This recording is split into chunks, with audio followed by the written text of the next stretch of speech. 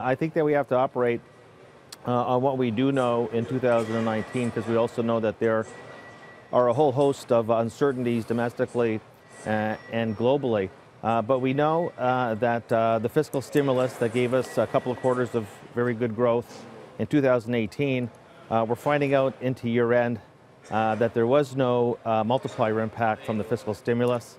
And we're going to go into 2019 with the stimulus becoming a fiscal hangover, as Sarah just mentioned.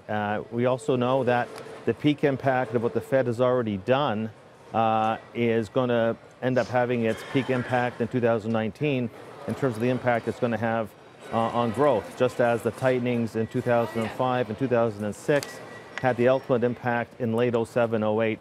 Look for the cascading lagged impact of what the Fed has done to hit home on the domestic side of the economy in the coming 12 months. On top of that, what is the outlook for U.S. exports when the OECD leading indicator is down 11 months in a row? Not too positive. And we also know, and one of you had mentioned about what's happening on the corporate balance sheet. Remember all that debt that was taken on to fund those massive record stock buybacks. Well, 2019 represents the first year of 4 years where we're going to average $1 trillion of corporate bonds maturing at much higher interest rates than where they were originated. That's going to have a monumental impact, in my opinion, on debt servicing costs. Whether it has an impact on ratings and debt downgrades remains to be seen. But the debt service drag, albeit from very low levels, is going to have a big impact on capital spending this coming year. So if we don't see an outright recession, I think it's going to be the next rung up from that, which is an extremely weak economy for 2019, and you're seeing the analysts right now cut their earnings estimates in light of that prospect.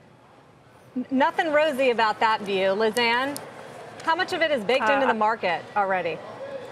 Well, I have to concur with pretty much everything that Dave said. Whether a full recession is baked into the market, probably not. I think a growth slowdown, we got down 19.8 on the S&P. It's a fairly common occurrence to get just up to that down 20% bear market borderline and then pull back. And normally it has been in conjunction with a pretty significant slowdown, not necessarily a recession, although that has happened as well.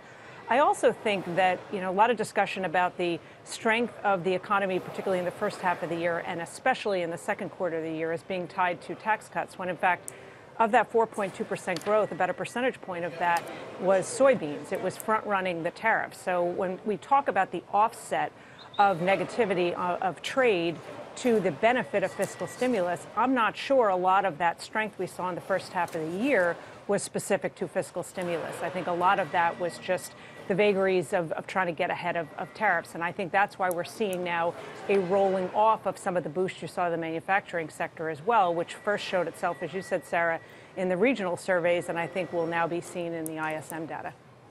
Yeah, but Liz Ann, to the extent that the market has already anticipated that, what's an appropriate multiple at this point that you're thinking about for this year when it comes to the S&P, as we, not long from now, we're going to head into another earnings season and start to get some answers, at least in terms of what the underlying numbers look like?